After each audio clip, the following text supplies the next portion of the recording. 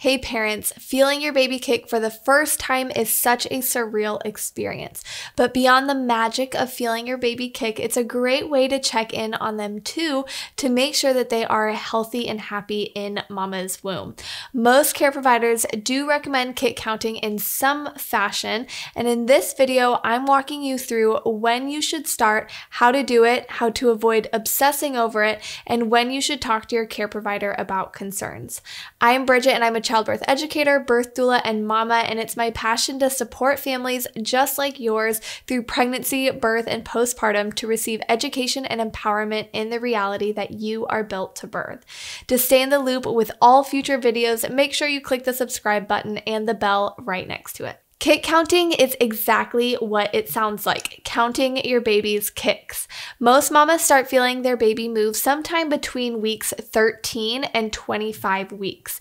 If you've had more than one baby, it's not unusual to feel your baby move on the earlier end of that time spectrum, and if you're a first-time mama, it's not uncommon to feel baby's movements a little bit later. In those earlier weeks, baby's movements feel more like flutters or gas bubbles in your stomach, but as baby continues growing, the movements become more distinct and obvious. Your care provider will often ask you if you've started feeling baby move yet as you progress in your pregnancy, and if you haven't started feeling those movements, it's not necessarily something that should concern you because it doesn't mean that baby isn't moving necessarily. It just may mean that their little movements are hard to discern yet, or it might mean that the position that they're in and the anatomy of your womb is preventing you from feeling much of their movement.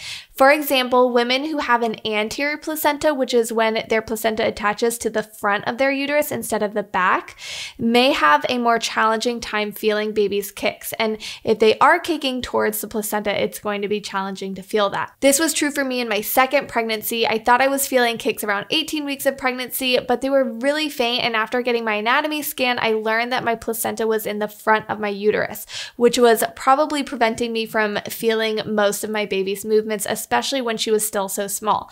As she grew bigger and stronger, her movements became much more noticeable. Now, between about 26 to 28 weeks of pregnancy, it's generally recommended that you begin counting baby's kicks. And the reason for this is because a change in baby's movement in the third trimester is often one of the earliest signs that baby may not be thriving in the womb.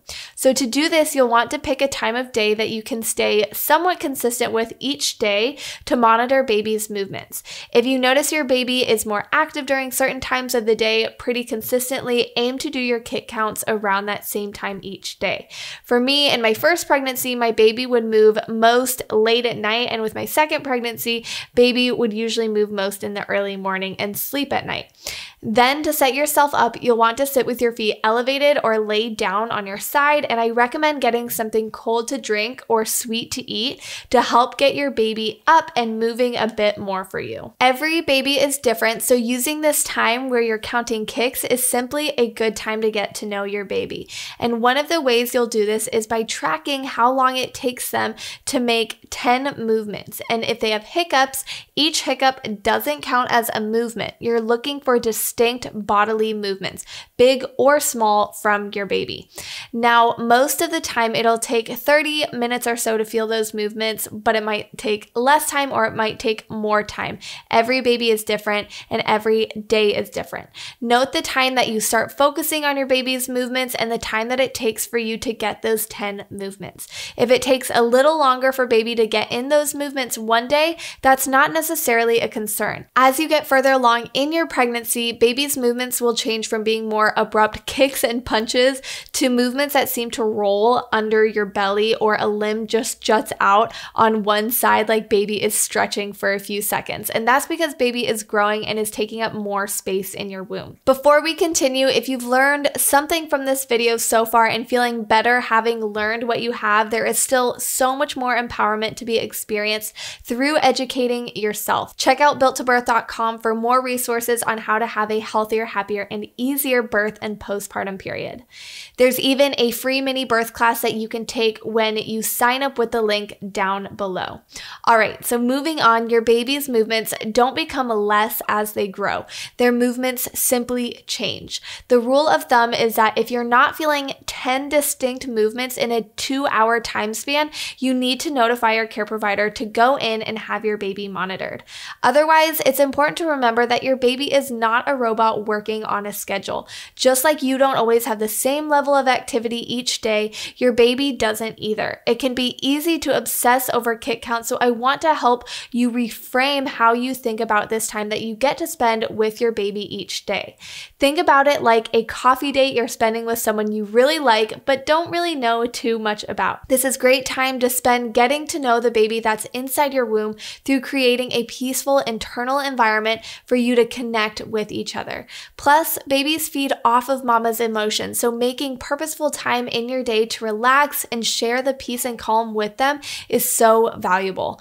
On top of that, learning how to quiet your mind, body, and heart can help in preparation for labor, because so much of labor is about using your mind, body, and emotional connection to fully relax and allow your body and baby to work together. Learning how to create stillness by focusing on your deep breathing is so helpful in remaining peaceful and present with your baby throughout pregnancy, and then staying calm and relaxed throughout labor.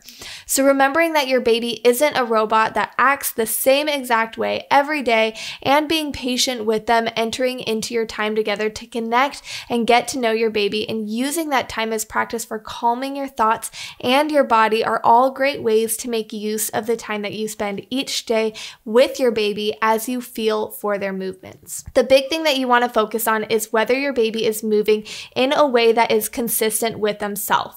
You might even have a care provider who doesn't necessarily ask you to do kick counts, but just whether or not you're feeling baby move regularly.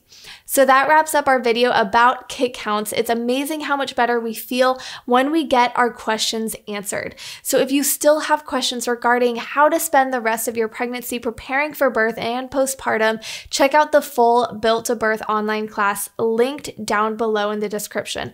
Or if you're not quite ready to jump into committing to that full course, check out that free mini birth class that I mentioned earlier, linked down below. I hope you get to go enjoy some time with your baby now, and thanks for being with me in this video, and I'll see you in the next one. Bye.